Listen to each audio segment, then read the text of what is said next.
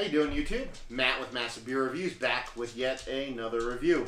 Tonight we're going to be reviewing a beer we've never had before from a brewery. We've only had one beer before. That's Old Dominion Brewery's Candi, which is a Belgian style triple. Don't really know much about this brewery. They had a it was a stout I forget what it was, but anyway, I had one beer from them before. It was alright, it was serviceable, it wasn't too great, it wasn't too bad, it was somewhere in the middle, but yeah, I guess they're kind of making a push to be distributed in this area, or they're a newer brewery. Didn't look them up beforehand, just figured I'd do a review, bang it out real quick. This comes courtesy of a friend of mine. I dropped off a couple bottles of their new stuff, so I figured I'd give it a whirl. Again, like, we're going to be doing a Old Dominion's Candi, Belgian Tripel, Belgian style ale made in the USA. Brewed and bottled by Old Dominion Brewery, Dover, Delaware. Mika hates it. On the back, we have Dominion Candi, Belgian style triple. Don't be fooled by Candi's golden appearance. This Belgian style triple may taste of sugar and spice, but her beguiling introduction is far from nice. Flirting with a covert 9.5% alcohol, so that's pretty nice. 9.5% alcohol, that doesn't suck. That kind of threw me for a loop. I expected to be a little bit less. Really new beer. It says bottling date 7/17/14. This is August 10th, I believe.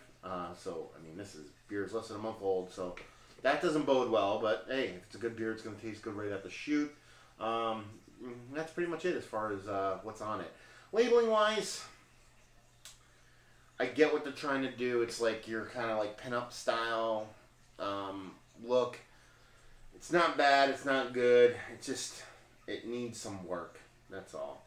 Plus, that's kind of weird for me. I mean, they have like a bomber in the back, like a plane in the back, and they have like their pinup style girl, but they throw a windmill in it. Like, okay, we're gonna throw a pinup girl on there with like a plane in the back. Well, it's a Belgian style beer. We'll just kind of throw a windmill over there. Maybe they'll make it look Belgian or whatever. This doesn't make sense as far as the Belgian style beer goes. It's almost seems like it's a beer that they kind of made it overtly sexual. That way somebody picks it up, which is kind of cheesy, but whatever. Anyway, label's not horrible. It just doesn't make really sense. So hopefully the beer makes sense. And if the beer makes sense, who gives a crap what the label's like? Even though I'm a label whore. So let's see what we got here. Infinitely the hardest cap I've had to pull off in a while. That is golden color, so we're starting off on a good foot. It's definitely a golden ale.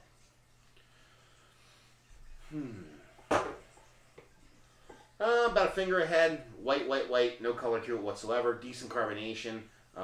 Super golden in color. So, you know, foots the bill as a golden. I mean, it says golden triple ale.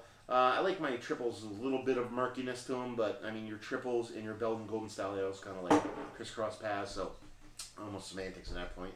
But you know, decent carbonation, nice golden color to it, but it's all about the taste and the smell. So let's see what she has nose-wise.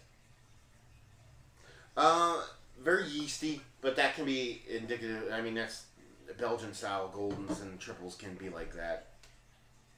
Yeasty. A little bit of hops, just tiniest bit of hops. Not too much malt, but it's there. A little bit of spiciness to it. And just a hint of citrus. Probably that's about it. But it smells good. It does.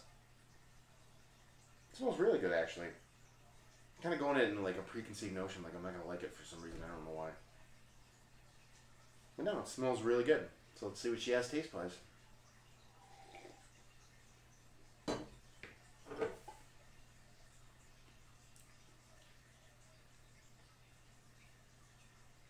It's not a bad beer.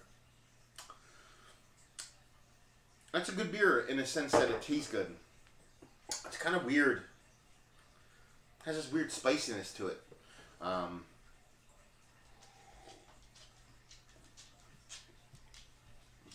This weird spiciness to it.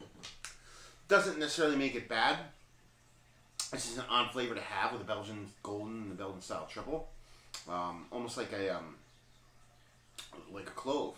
I just did a review of a pumpkin beer, but that was a while ago, and I had like a bunch of water and eat and stuff. So I'm 99% sure that's not running over into this one. But yeah, it just has this odd spiciness to it. A little bit of heat on the back end. You can tell the 9%'s there, but it's not overly in your face 9%. But yeah, overall, I dig it. Like, it's a good beer, whether it's a Belgian style triple or a Belgian golden ale. That's up for debate. It tastes somewhere between a Belgian golden and a spiced beer, but yeah, I mean, it's good. I mean, it says here sugar and spice. Maybe they're playing off that whole roll. But it's definitely the most prominent thing in the beer is that spiciness. So even though it tastes good, it's not uber well balanced because that spiciness, excuse me, is really, really prominent. It's not overly sweet. Other than that, if you were to dial back that spiciness a bit, it'd probably be like a really, really, really good beer. You know, not overly sweet. Decent mouthfeel, even though it's not too dense. Decent amount of carbonation. Feels really good. It smells good. It's just that spiciness is just a little bit over the top for me. So, yeah. Overall, I mean, it just tastes, like I said, it tastes like a Belgian style golden just mixed with a spice beer. So, add some spice to a Belgian golden. That's pretty much what you got going on. As far as rating, I'd probably give it like an 83, maybe an 83, 84. Just because of the spiciness. If you dial back the spiciness, I'd probably push it up in the higher 80s. So 83, 84.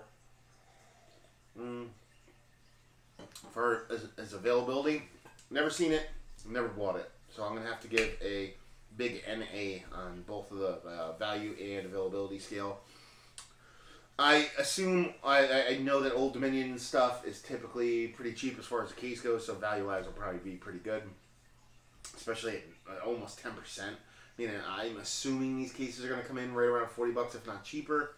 If that's your price point, then, I mean, that's pretty good value-wise. But, like I said, I don't know for sure, so I'm going to have to give a big NA on that. If I find out in the future, I'll adjust my ratings and writing underneath this review. Yeah, so Candi from Old Dominion. Definitely not a bad beer. A good beer, just that spiciness is just a little bit too dialed up there. If they could dial that back, it'd be right on point. So yeah, another review in the books.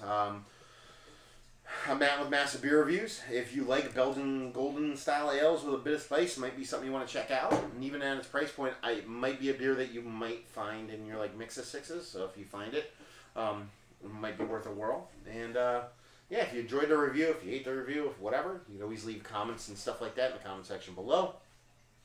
If you want to check us out other places on the internet, you can at Facebook, Instagram, and Twitter. Massive Beers, again, as I always say. Instagram we're typically most active on. We post all our review updates, but we also post beers that we're drinking and not reviewing, and just random tomfoolery. So if you want to check us out there, follow us. That would be awesome. And yeah, like I said, another review in the books. Hopefully you enjoyed the review. Hopefully you're enjoying a great beer right now, and hopefully we see you next time. Cheers.